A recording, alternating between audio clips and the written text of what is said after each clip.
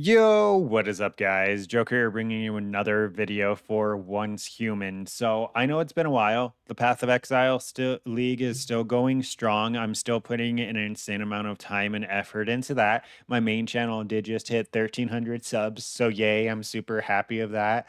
But I've been going super ham on that, and I've been keeping up with things like Once Human and Power World, the First Descendant, trying to see if they have any updates that like catch my interest of things that are really important to update. And Once Human actually dropped a relatively huge patch note for 1.1 that I am extremely hype and extremely happy about. They go over a lot of features that I was saying in my previous video. I think that they should add. So let's go over it. I'm not going to go over the whole thing because it's pretty long. I'm going to go over like key points and like TLDR it, right? But up first, we have new animal ranching feature, the ability to capture and raise animals, right? So that's one of the things that I was saying previously would be a huge benefit, kind of that Pokemon gotta catch 'em all feature, like I was mentioning with the deviants, right? Adding more deviants, adding more tameable or catchable animals because people like that type of system in survival games. I know there may be some people that don't, but I'm pretty sure the vast majority of people like when they can go ahead and interact with the wildlife, right? Like if I can breed an army of wolves to defend my base, I'm sorry, that's just cool, okay? Like and on top of that, they have the cute aspect as well, right? Like the non-combat oriented aspect, where they have the rabbits, the sheep, the deer, right? The cute aspect of it, where you can have more of those just nice to look at pets, or it could be fucking combat rabbits. I don't know. They could have little knives and shank people in their sleep. Well, that's super cool. This is one of the things that I wanted them to add is another like gotta catch 'em all feature. I really like those in survival games, so I'm happy they chose to do this. Plus, it goes ahead and it helps you automate your resource gathering a lot more without giving you like a direct automation system, right? It makes you actually do something for it. It gives you the gotta catch 'em all plus extra resources, and it says that in the September update, there's going to be rare and unique critters. So essentially, like I'm going to reference it as shinies, right? Everybody loves shinies. That's why shiny hunting is always such a big thing in creature collecting. It's a big thing in Pal World. It's a big thing in Pokemon. Anytime you can get a unique or special pet, people do go out of their way to obtain that. It's kind of like a trophy, right? It's showing that I put in a lot of effort and I got something cool out of it. So, huge fan of this first update. And this is one of the main things that I wanted to make the video on because this just looks cool as fuck. Um, the only thing is, this is relatively huge. So, they're going to have to expand our territory, and or I guess this would be an Eternaland. I don't know where we'd actually be able to put a space this big, but we would have to go ahead and figure out where we can place this. But super, super cool. Up next, we have the revamped fishing system. As someone who didn't do very much fishing, personally, I only did enough fishing to get the electric eel deviant, which only took me like 30 attempts or something. So it didn't take me very long at all. And fishing wasn't really fun. So, and it wasn't really intuitive on what you were supposed to really be doing. So I kind of just literally held the mouse button and hoped that it was what I was supposed to do. But they went ahead and they revamped it. They revamped the controls. They're saying that they made it significantly better. So I'm going to have to test this out when the new season drops, see how much more enjoyable it is than previously, since I did do a little bit of it previously. But they added a lot, I'm sorry, not a lot. They added the same thing that I was mentioning, a gotta catch 'em all feature, right? They added more types of fish and they added a way for you to showcase these. So I don't remember the wall trophies being a thing, but they also added a bigger fish tank, right? So now you're able to go ahead and show off your fish as well, be it the wall trophies or the living fish tank, which both would be really cool features. Once again, going back to that gotta catch 'em all aspect, where I can't really understate the amount of people that actually do take the extra time to get rare and unique pets and fish and stuff like this. Like, there's a large amount of people that pet hunt. I can see people going ahead and using the additional time to capture all of these animals, to get the rare, unique animals, to go ahead and get all of the fish. I can see people doing this. And since there wasn't a ton to do, anyways, since we were time gated, once you hit level 50, pretty much all you did was grind out blueprints, right? That's like it. That's all you really had to do. But now they added two additional gotta catch 'em all systems on top of the deviant system. So now you have three gotta catch 'em all systems in the game that you can use to help fill the time between the weekly releases and the weekly unlocks, right?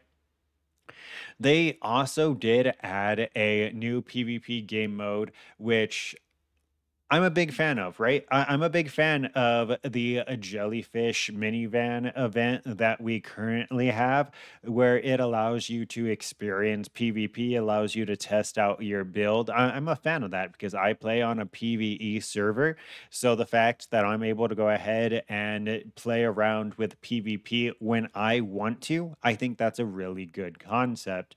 And them adding more world events is always just going to be a positive, right? It makes the world feel more alive and more active. It gives you more things to actually do. So I am a big fan of them adding more world events as well as more PvP world events, because every once in a while I feel like people do like to engage in PvP. Let's say you just finish farming out an OP build and you want to see how it would do in a PvP situation, right? You want to, stomp the noobs, right? Everyone likes that feeling of being overpowered, and PvP events help you do that. So, up next, we have the Ancient Ones trial, which looks like a new end game raid, which is really cool because that's one of the things that they were lacking. There wasn't a ton of end game content, right? Pretty much all we were doing is rebeating the silos and rebeating the bosses just at a slightly higher tier.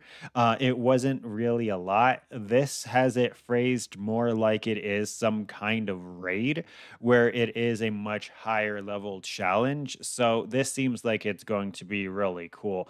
I may be misinterpreting this, but that's what it seems like, is an additional end game challenge, which we did need more of. There wasn't a super ton in-game challenges, right?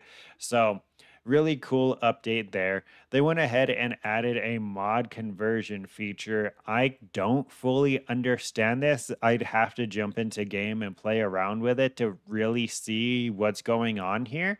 But all in all, and it looks like a player buff for the legendary mods.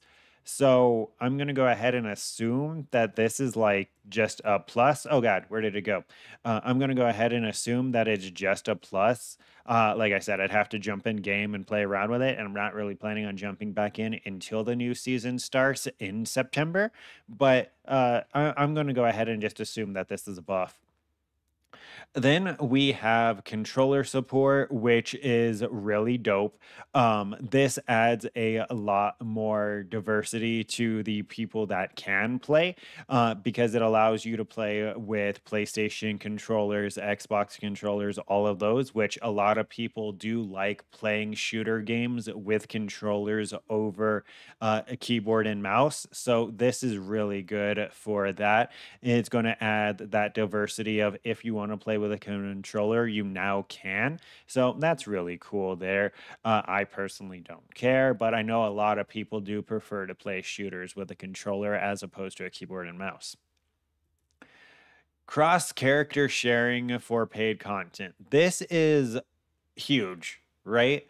So this means that you only have to buy MTX once and you're going to be able to use it on multiple characters on multiple servers. I love when games don't make you buy the same thing multiple times. Like I don't I hate having to buy the same outfit 17 times if I have 17 different characters on 17 different worlds if I'm really enjoying a game, right? This goes ahead and gets rid of that. It allows me to use the MTX that I buy and mix match it among my characters, which I really enjoy. They did also add server invitations, which is really cool. One of the main complaints is people not being able to play with their friends. So what this does is it will have you it will give you a invitation code that you can give to your friends. If your server is showing full, you can give them this code and they'll still be able to join you. However, there is still a hard cap on amount of people that can join a server, which makes sense because there is a finite amount of resources, right? So there can't be an infinite number of players because there's only so much space and so much resources on every server. So this makes sense, but it also does help address the fact that people were upset they weren't able to play with their friends, right? So really, really good update there. And then they have a whole breakdown of seasons, how it works, what's going to happen, and all of that. As you can see, this is quite a lot. So I'm not going to be going over it in this video. I may make a separate video, but I believe uh, they do a really good job of breaking it down, especially if you're not a seasonal player. Like if you don't normally play seasonal games, I feel like they do a really good job of breaking it down of like what happens, how this works, what's kept, stuff like that. They break it down to a really base level for everyone. That way it's kind of easy for you to understand of what am I going to be carrying over going into season one. I guess it'd be season one, or would it be season two? I think it'd be season two, maybe. I think it'd be season two, right? Because this was the first season. So then we have something that I was hesitant about when I first saw it, right? Um, Anytime that I see new shop arrivals on any game post, I get worried. My heart sinks a little bit and I am extremely concerned because games can live or die by their microtransaction practices, right? We know that from many, many games where a bad microtransaction system can kill a game, even if it is a good game. This is perfect. I was so happy and I was so relieved when I saw this because all it is more skins, right? It's skins and cosmetics, which I'm so happy that they're staying true to not adding any pay to win aspects to it because that is one thing that I feel can kill once human is if they add pay to win to the cash shop. I feel like that is one of the things that will kill once human if there is a pay to win aspect because it is time gated. So if you can just use money to bypass a time gate, that's going to turn away a large amount of players. So I'm happy that it's just pure cosmetics and MTX. It's what Path of Exile does, right? And I love Path of Exile, where they only sell cosmetics, and the game does really well because of it. It's a free to play game, and they only sell cosmetics. That's the way that I feel majority of games should do it. You should get majority of your money from people wanting to support you because you have a really good game and you sell them skins. That's the only reason that I buy skins in Path of Exile, right? Is because I want to support the devs. It's a free to play game, and I know that dev time is not free. So I recommend buying skins in Once Human. If you are able, right? Let me emphasize that. If you do have the disposable income and you enjoy Once Human, I do highly recommend you financially supporting them by buying MTX, by buying skins, because a lot of time and effort does go into game development. It is not free. It does take a lot of money. And when dev teams actually do pump out good games and they are receptive of feedback from the community, they work with the community, they deserve to be rewarded for their effort. They need to be able to continue to do it, because if they don't get enough money, then they're either going to have to use predatory microtransaction, or start like adding a paywall to the game itself, right? Or just shut down development on the game. Those are like the three options, and we don't want any of those, especially from good receptive game dev studios. So support them if you can, is essentially what I'm trying to say. Hashtag not sponsored, right? But yeah, really cool. And a lot of the MTX does look really cool. Like, obviously the bear suits look a little funny, but like a lot of the MTX does actually look pretty good. And then they have another event, which is something that I appreciate. Once again, it goes back to the open world feeling more alive. The more events that you have in game, the more it's going to feel like a living world, because there's going to be more people going around doing these events. And especially in an open world game like Once Human, you're going to be able to interact with players significantly more than you would previously. It just adds that life to the game, right? So world events are always fucking dope in my opinion. So overall, this is like one of the best update patch notes that I could have seen them put out anytime recently. It gives me a lot more hope. It shows me that they're still being incredibly receptive to feedback, and what the player base seems like they want. They're going ahead and addressing it as soon as they are able. So good job, Once Human. But yeah, that's pretty much it. Don't forget to like, comment, and subscribe to stay up to date with this and future content. More videos on this channel will be coming, most likely early September when this season drops. I'm probably going to be done with the PoE season about then. But yeah, until next time, take care.